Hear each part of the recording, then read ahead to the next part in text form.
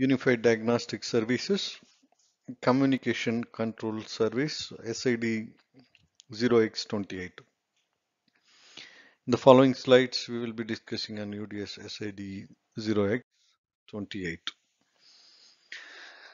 The purpose of this service is to basically switch on, switch off the transmission and reception messages of certain servers. Either it could be application message or network management messages. So before we get into the actual request and response of this SID 0x28, we shall discuss the different configurations of in-vehicle networking as part of the vehicle, and how this service should be used in order to address specific communication type and so on. So on the left hand side where you see figure 1 multi-bus network, it's a typical CAN networking architecture where you have n number of ECUs connected on CAN bus, and every ECU is having a direct connectivity to the OBD2 port. That means the CAN lines are connected to the OBD2 port, thereby the tester access the direct access to the all the ECUs in the network available. In the second start network topology, you have multiple ECUs connected to a central ECU. Could be of n number of LIN nodes connected to central ECU, and this is one type of network. Here, what we need to understand is the LIN nodes, which are part of this central ECU, master node, are not something that connected to diagnostic port, with the help of CAN bus.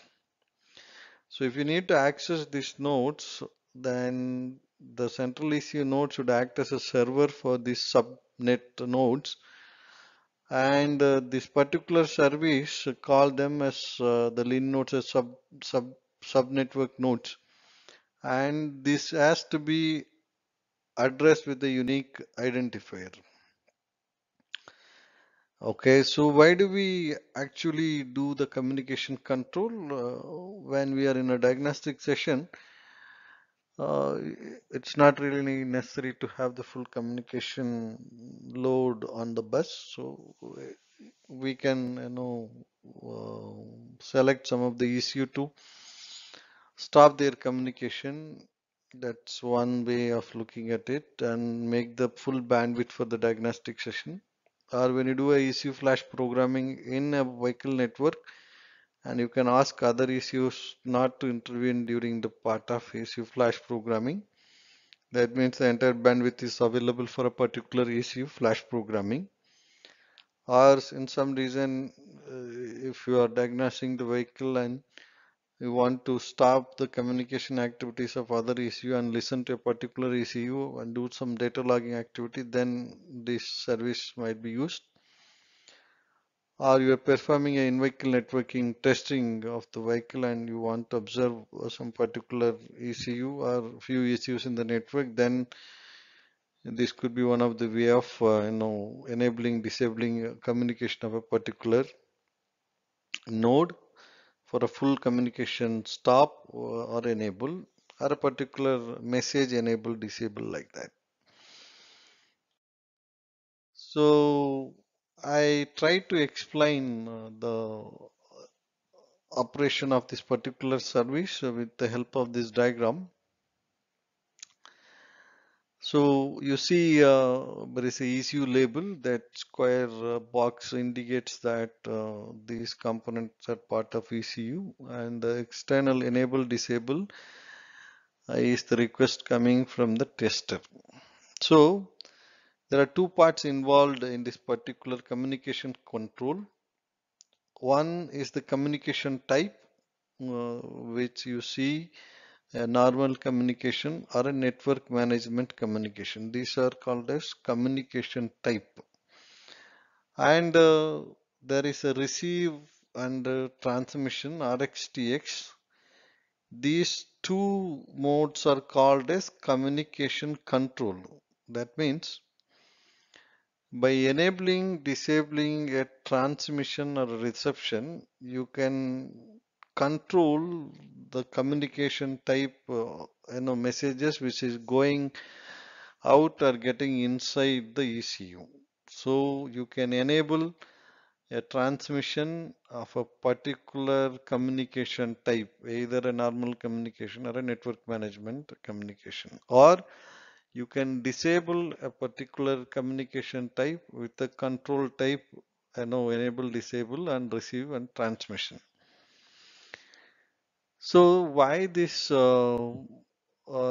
particular diagram need to be understood? Because this is what happens when you send the request message to the ECU server.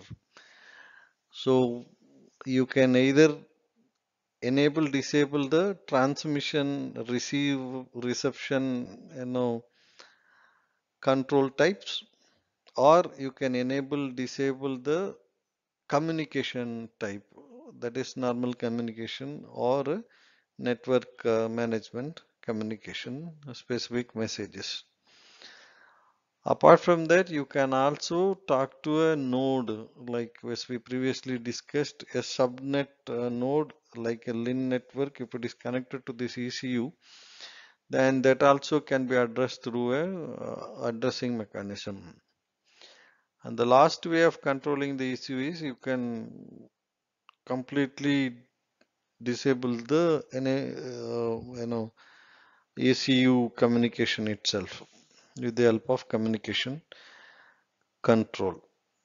So let me take you through the different communication control type possible. So the control type where we see receive and transmit, you can either enable or receiver and transmitter, that means RxTX, for a normal communication mode or a network communication management communication messages. 0x01 is enable Rx and disable TX for both the normal communication or network communication management communication messages, and so on. Till 00 to 03, these are specific to these two type of communication within the ECU server.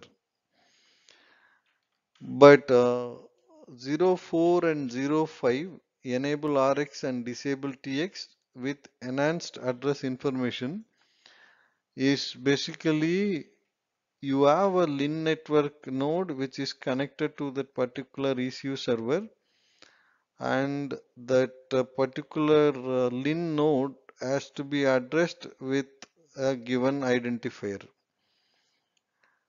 So 0405 meant for a subnet ECU as part of ECU address, and 4025 is basically for vehicle manufacturer specific communication control type.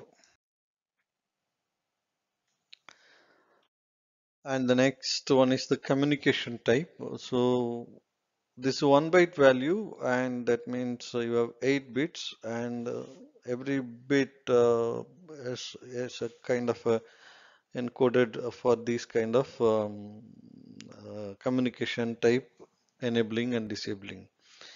Here, with the help of this bit setting, we should be in a position to set the communication type. Either it could be a normal communication or a network management communication, or both. Or in addition to that, you can also enable and disable that specific communication type with the help of bit 47. And in the 47 also you can see, as we discussed previously, a specific subnet identifier also with the help of that number, if it is present in the previous communication control type, then that also need to be controlled with the help of this communication type. And the last one is to basically even the receiving server can be completely disabled or enabled with this kind of bit setting.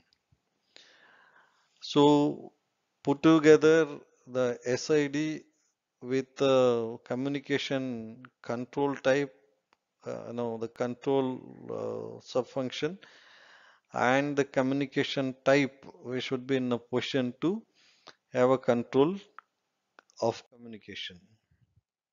In addition to that, in this slide, you can see if you want to access a subnet like a kind of a LIN node in this kind of scenario where this canvas is not connected to the this LIN nodes, then this central ECU acts as a server for these other nodes. Then this node identification number should be sent as part of the SID. With the help of this and other parameter, we should be in a position to have the communication control over the specific subnet nodes. Yeah. So this is the request message format. So you have SID and a subfunction, communication type, and the node identification number if it is addressing to a specific subnet ECU. Otherwise, the node identification number is not a part of the request message. So SID is 28. The subfunction control type, as we discussed previously, this is enable, disable, RX, TX types for normal and in the communication type, either it could be normal communication or network management communication. And byte 4 and 5 is for the address of a subnet ECU or the server ECU itself in case of enable disabling a particular receiving server. So this is the format of request message where you send a value of 28 as service ID followed by the communication control type and the communication type and followed by the subnet address or the ECU server address, and the positive response will be always the positive response 0x68 followed by the control type. So the supported negative responses are subfunction not supported and incorrect message length or invalid format. These are the two normal conditions. Condition not correct is somewhere when the ECU is doing some important functions and we are trying from the diagnostic tester to disable enable some communication messages, then during that time it might give a negative response saying that condition is not correct, or in terms of regular condition not correct is like even the vehicle is moving or some engine running condition like that, or some other issues are performing some important function. During that time, if you start requesting this kind of requests, then ECU might send this response of 0x22. Request out of range is the server shall give this response code if there is a communication type or a communication node identified, that subnet node ID is not available, then this kind of response of 31 is received. So here is an example for the communication control SID 28. So this request message of 28 followed by 01 is the control type, that is enable RX and disable TX, and 02 is the network management message control. So that means this request message will ask the ECU server to enable the network management communication and it only requests the ECU server to enable only the reception in the ECU server and disable the transmission messages from the ECU server to outside. And for the positive response, you have received 68 followed by 0x01. There's nothing but the control type which is available. This is the example, one more example for message flow example for communication control. So here we are trying to access a remote LIN node. So for example, an engine ECU node has a LIN node connected with the address 0x000A. And in this case, the request message format is 28 SID and 04 is the control type. It's enable RX and disable TX with enhanced address information. The address is nothing but 000A. And the communication type is normal messages. That means the ECU server is allowed to send RX TX. And that means the diagnostic tester will have the access directly to the network subnet node through the ECU server. And if the response is 0668 and 0x04, then it's a positive response. So this is the way we access the subnet ID. So I think with this we have come to the end of session of communication control.